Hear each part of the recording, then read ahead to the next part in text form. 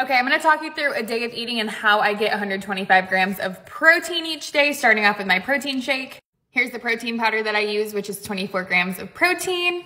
And I pretty much have avocado toast every single day with turkey bacon. Here's the turkey bacon that I use, and it has 18 grams of protein because I normally have 3 slices.